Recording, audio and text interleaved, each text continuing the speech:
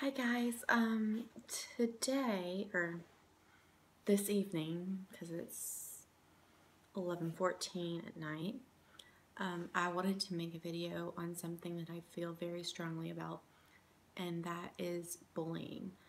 Whether it be verbal, like face-to-face bullying, or emotional bullying, where, you're just making the person feel really shitty about themselves, to say it nicely. Or, if you're physically bullying someone or if you're cyberbullying someone, it's not right. Like, it bothers me so much to see people who are highly capable individuals sitting here stooping down to this level and harassing people. Like, okay, this is coming from someone who has been through any kind of bullying throughout my whole life. I was very fortunate and strong enough to never self-harm, although I did want to many times. Never had any suicide attempts, but I'm fortunate. There are others out there who aren't as strong. There are young girls. There are people who are transitioning through different phases in their lives that need all the support and all the love that they can get. And I'm in one of those situations to where I am transitioning through my womanhood, and I'm 25 now, and I'll be 26 in March, and that's terrifying for me. But aside from that, and that's my Christmas tree. I did it all myself. But I've just been seeing a lot of it online lately, like especially hello, especially on Twitter and Instagram. Don't really see much on Tumblr, although I'm not saying it doesn't happen. Facebook. And the stuff that I see is so inhumane, and it just makes you wonder about the person who is bullying or, acting out, if what's causing them to feel so much hatred and so much anger to where they have to feel the need to lash out and kind of put their hurt on others. Or they may be sociopaths. You never know. They might just be people that lack the ability to feel any kind of empathy towards others. And you kind of have to, you feel like you're walking on eggshells, like every moment. It's just like, when's it going to happen next? Is it going to be somebody that's done it before? Is it going to be somebody different?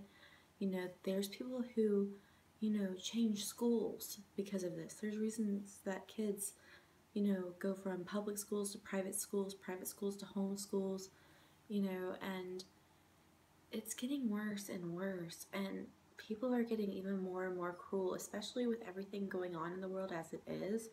All we need to do is love each other, and that might sound so freaking corny, but when all is left,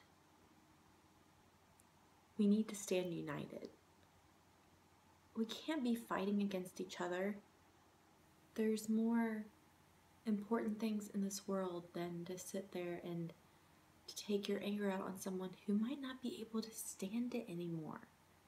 They might be on their last little bit of hope, their last little bit of anything, and the smallest or the slightest form of hatred can just send them overboard and cause them to kill themselves, to self-harm, to sink even further and further into the depression that comes with, being bullied and being harassed. And it doesn't happen to just girls, it happens to guys. Just like domestic violence isn't always, the girls as victims, it's guys as well. They just don't report it as much because who's gonna believe them? Like they feel like, who's gonna believe me, in this matter? It's always the women that are victimized, And it's really sad. It really is. And it makes me angry because I know what it feels like. And when I see it being done to others, it just makes me all the more want to support people in standing up for themselves, being assertive, and for those who are seeing it happen to speak out. Because you can speak out and end up saving a life. And if you don't speak out, you don't know what might happen to that person, and you could feel guilt forever, despite the fact that it wasn't truly you contributing to the issue. You still saw it, and you could have prevented it from happening further. So it's just something that's been on my mind. I've been wanting to do a video about this for a while. Sorry, I'm playing with my wig. I'm just obsessed with it. My hair is blonde, but I need some color, so I'm trying to not make this video as depressing as it seems. But no, guys, for real, like, we need to stop with the bullying, stop with cyberbullying, any bullying, like any harassing, hateful comments, just being cruel to people that are vulnerable or minding their own business. Like with me, I'll be, on my computer, or I'll be making food, cooking in my house. I'm not going to mention any names. We'll just call my sister Chelsea.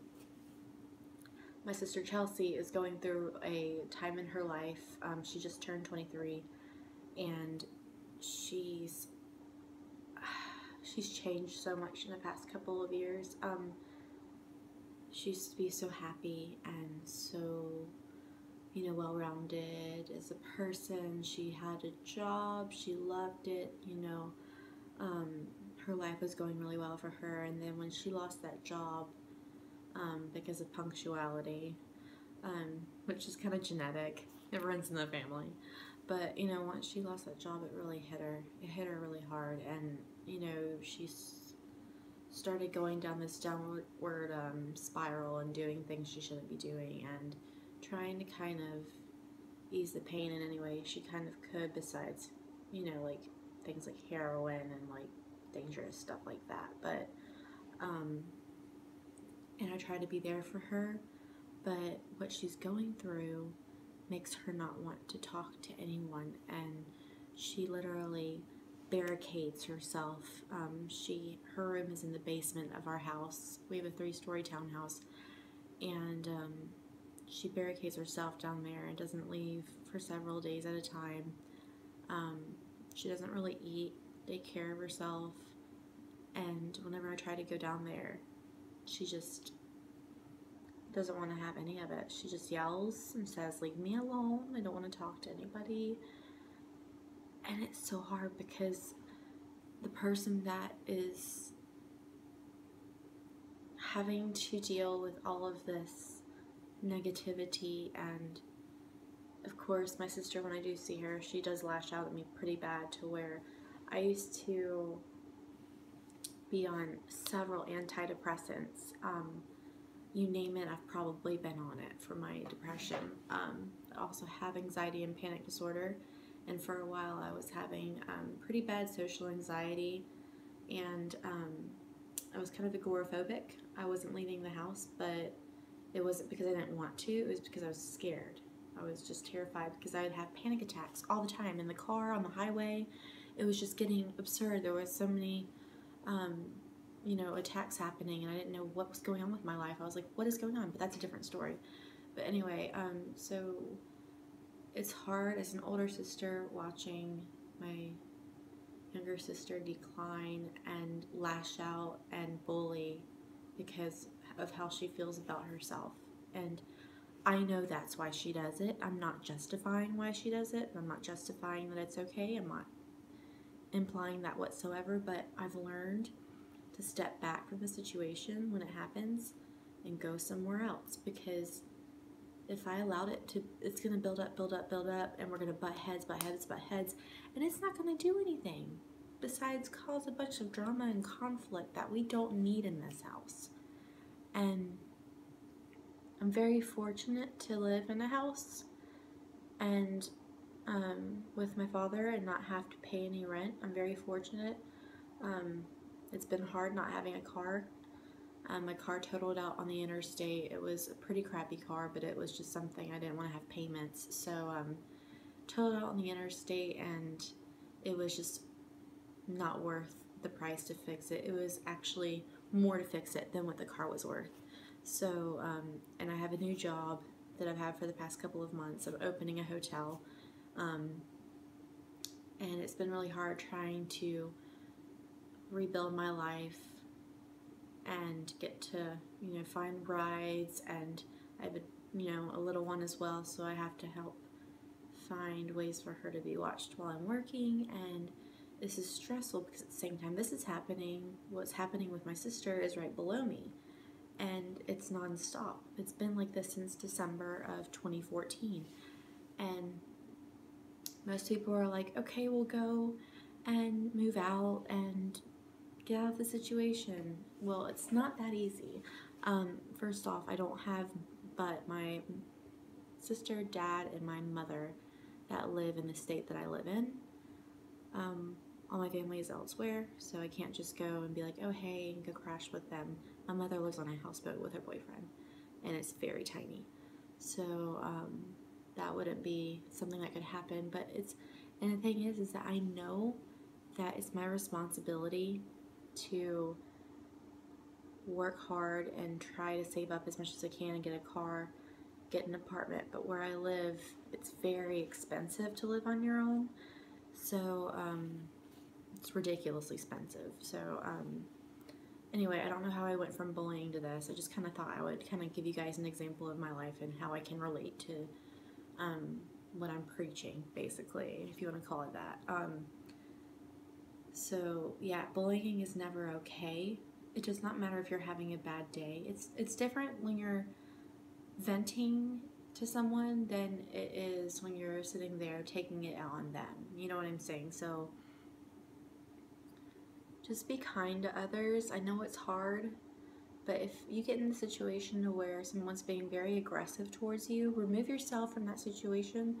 And if you don't feel comfortable removing yourself and walking away, like you feel like it will cause more conflict, if you see somebody around, just ask for help. Because we're not promised tomorrow. And there's so many people out there who are so conflicted about life and so unsure of if they deserve to live. Like, well, if I'm being bullied and if I'm constantly being harassed, like, is there something wrong with me? Like, why should I live if I just seem to be being a burden on people? And that's not it at all. It's not your fault. It's not your fault at all. It's nothing to do with you. It's the person that is bullying you. So just remember that next time. The next time you get bullied, the next time somebody comes up to you and starts to harass you or bully you or call you names or anything like that, just don't say anything back. Just kind of, again, remove yourself from the situation. Remind yourself that they must be feeling pretty crappy about themselves to be lashing out their problems and taking it out on another individual or individuals. But never take it personally, because it's not your fault. And if you feel like it's not getting better, then you gotta ask for help, and people need to do something about it. And if they don't do something about it, you make it happen, because you can make it happen. All you have to do is stop taking that crap and say, just say to yourself, I'm not gonna let this happen anymore. Change classes, change schools. If nobody, and that's only if they won't do anything about it. Make sure you're always keeping in communication with your parents or a loved one, someone you trust. That way they always know what's going on with you. That way they can kind of give you ideas of what you should do if you're not sure of what to do yourself. Because there are situations to where you're like, well, I tried to walk away and they ended up following me, and then it just exploded and it was like 10 times worse. So I hope this video helped. I am so much into supporting anti-bullying, and just be strong. Igbok, IGBOK. If you search that on Google, it'll populate with the website. G as in Gary, B as in boy, O as in orange, K as in kite. It's gonna be okay. And it might seem hard. You might be going through a really rough patch. But going through the rough patches makes you so much stronger in the outcome and in the end. And there is no end. Just keep going and keep living, because it does get better. And that's coming from someone who was at their ultimate low, who wanted to give up, who wanted to end it all. And I don't know how I never acted upon it. I don't know. I'm a fighter. It's in my blood. I'm Italian, German. I'm gonna keep fighting. And it's my personality too, and it's my outlook on life. I have so much to be thankful for. And I know things will get better, and I know for people out there, for, you know, you specifically, if you're watching this, and if you're going through it, it will get better. And if you ever need anybody to talk to, you can post a comment in the comment section saying, "Hey Tara, I need to talk to you. How can I get in contact with you?" And I will give you my Skype username. I will give you my Snapchat. I will give you anything that you need to communicate with me, so I can help you, make you feel better about how things are going, and try to help as much as I possibly can. Because if we all did that, if we all united and stood together and fought against this, just imagine a world where everyone, I'm not trying to be a hippie and be like, oh, everybody has to love everybody, like peace, love, unity, respect, although that's a very cool thing to go by. But if we stood together, then we could make a huge difference in the world, and the world right now needs it. So just remember that. I love you guys. Bye.